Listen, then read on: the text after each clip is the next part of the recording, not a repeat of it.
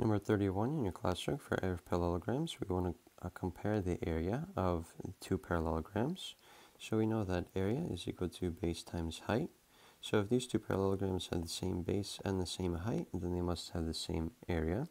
And let's see if that's true. So TURS has a base of 3 and a height of 6 minus 0, which is 6. And parallelogram PQRS also has a base of 3 and a height of 6. So they both will have an area of 18 because it's 3 times 6. So our areas are equal in this case.